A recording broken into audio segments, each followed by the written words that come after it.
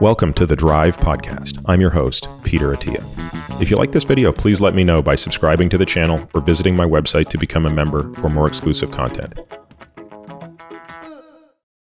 So let's go back to the first of those, because that seems to have been the first big break you got at NCI after Gallo's discovery was Interleukin-2. So now you had both a cytokine that could allow you to grow lymphocytes in vitro, but also something that could be given to patients in vivo to stimulate the immune system. So how did that sort of propel your work? Well, with the advent of Interleukin-2, what had been shown was that there were some bone marrow cells could make a substance which would keep lymphocytes alive outside the body.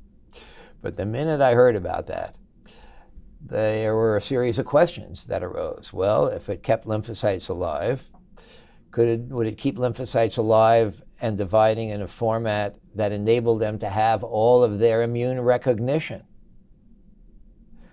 That is, as they grew, would they just lose that property? And so we try to demonstrate that by developing cells that could recognize what we call alloantigens, that is, very strong antigens that are present in one person that inhibit the ability to transplant organs, for example. And so our initial studies were to see whether or not we could develop lymphocytes, grow them in culture, and cause experimental skin grafts in mice to disappear faster. We're not talking about tumor, that's normal tissue.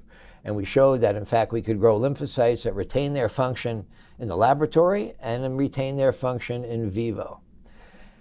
Well, with that knowledge, we didn't want to cause skin grafts to disappear more quickly. With that knowledge, we had to try to develop cells that could react against the cancer.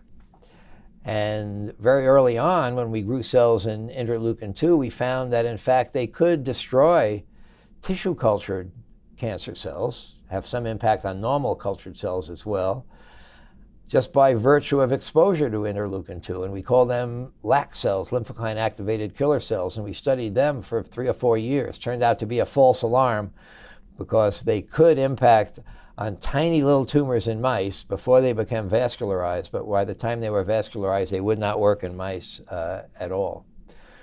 But Interleukin-2 seemed like a molecule that might be able to stimulate those rare cells in the body that could recognize the cancer as foreign, or develop cells in the laboratory that could do that recognition. And that then led us to many years of experiments in the laboratory, but also clinical trials trying to see whether or not either Interleukin-2 administration alone or cells that you could devise in vitro that could recognize a tumor and administer those.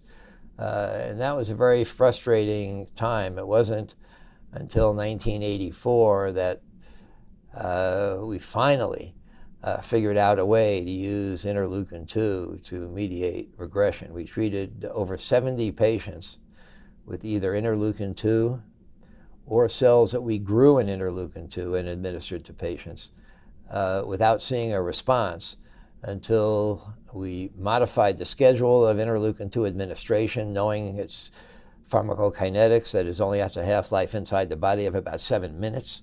And so we had to alter the schedule. We had to give higher and higher doses, which mediated toxicity, until finally a patient that we treated in 1984 who had widespread melanoma was administered Interleukin-2 and was the first patient, finally, after over 70 other patients, to show us a tumor regression. The first time that a deliberate immunologic maneuver could reproducibly cause cancer regression. It was one of the few eureka moments that I've had in doing research, but the realization finally that after all of those patient deaths, due to everybody had advanced cancer, all would go on to die of their cancer, survived, and that patient is now alive over 35 years later.